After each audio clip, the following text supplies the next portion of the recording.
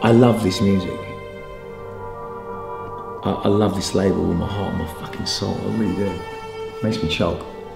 I love it. I think it's been the most important thing in my life. And I just want to protect it. I want to protect the legacy. And I know it's in great hands to be able to do that now. I think these guys have got the fucking character to do it, man. I mean, it really makes me get a little bit kind of sensitive about it. I love these guys. I really do.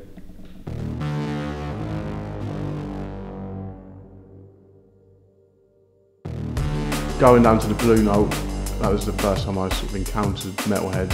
That's when like this whole new world opened up for me. You know, I was hearing this music really loud, and then that's when I got it. You know, sometimes you can listen to music at low volume and it's completely different to when you hear it at full blast, and you don't really understand it in the same way. So for me, that experience, that was like, soon after that I started buying records, and I was just took it from there, you know what I mean? That's where it started. You know, we're as far out of the city, as far out of the growth as Metalheadz as you can get at that time, and we're both pretty young. Like listening to tape packs and listening to rave tapes, and then hearing this tune going, "Ah, that tune's wicked." And then there was a local shop called Destiny Records. They were the only stockists of drum and bass, and being in there one day and being passed this tune, not knowing what you're listening to at that time, kind of 16 years old, blissfully unaware before the internet of what you're buying. It's like, this is a good tune. And then staring down at this Headz logo and listening to that tune and going like, fucking hell, like that's that tune. Do you know what I mean? And then it's just like, bag it, done. I think it was like Essentials or something like that. It wasn't like Essential Mix. It was like DJ Essentials or DJ. It's like a series that you come out with. There was like Fabio ones and Carl Cox, people like that. And I think the one I heard was a Goldie one. And that was the first time I saw Metalheadz. I think it was spelled with an S as well, not a Z.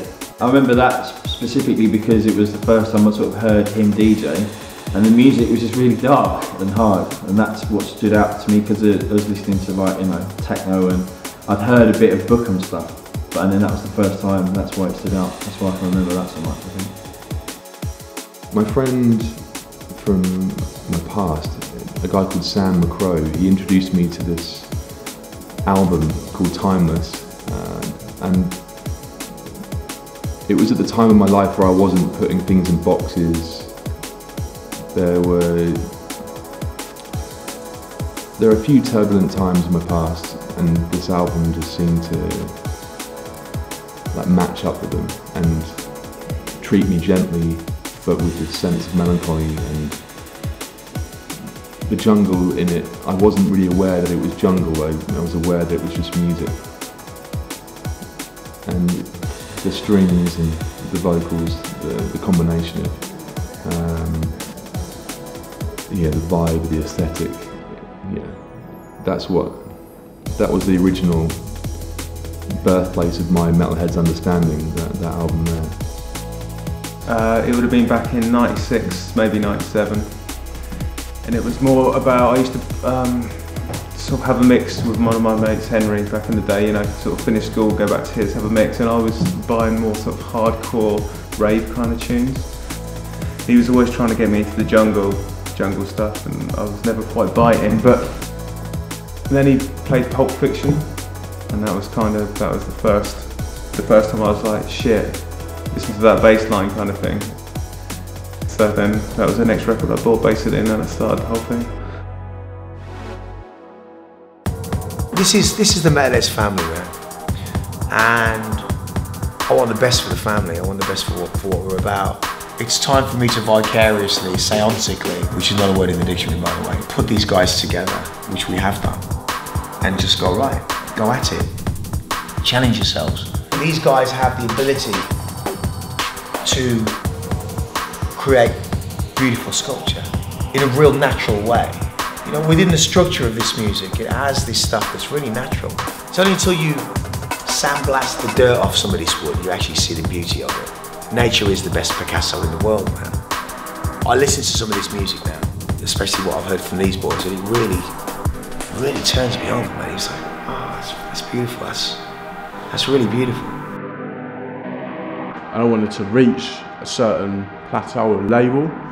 Like I started off, pretty much in the bottom of the food chain in terms of releases and what labels I was signed to. Some people start right at the top, but I was at the bottom and I was sort of climbing and climbing, and I knew that I didn't want to stop till I reached the upper echelon of labels, if you will.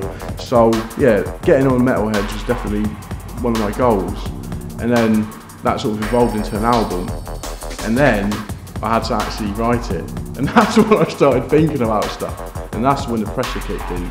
But up until that point, it was just, you know, focusing on the prize and just going for that. But then when I got there, that's when I started thinking about, you know, me being a kid and all the history and legacy of the label and what it actually means for drum and bass. I mean, it's one of the labels that formed music as we know it.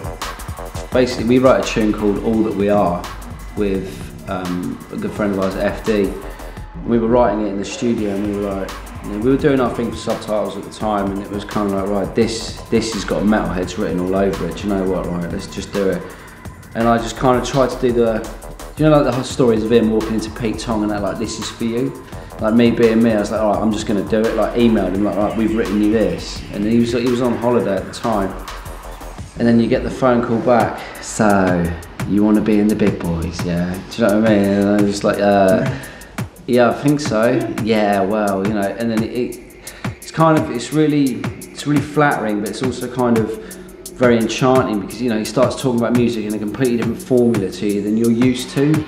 It's really refreshing to hear that there's someone out there that's not about, yeah, that's wicked, that's sick, and Goldie starts breaking it down for the first time, and it's like art, you know. It's like, that's a piece of music. I want to get behind that. I believe in that, and I'm prepared to put my label into that. It means a lot to me to be a recording artist for Metalheadz, because when I was getting into it properly, it was definitely the label that shaped my opinion of the music. I think Metalheadz and Goldie could maybe hear within the music that I was sending to him in the beginning was the connection I had with the label even before I was on the label. So it makes perfect sense, and that's why it means a lot to me, because it's almost like, you know, I've started there and I've come, and now I'm releasing, you know, music on the label.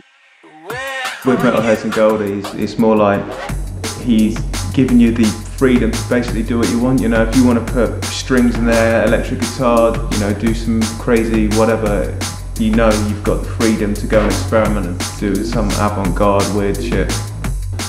I feel like I've got quite a sense of understanding about this idea of impermanence, and when I meet and talk to Goldie, I feel like he's very deeply connected to that idea of impermanence as well, and that it comes out in the logo, the skull and the headphones. It represents the perishability of the human body and how the music will continue for, well, long after we're gone. Strike you now with great beat culture. Fuck you all, you soft motherfuckers. You'll be by my hand that drum and bass deserves more than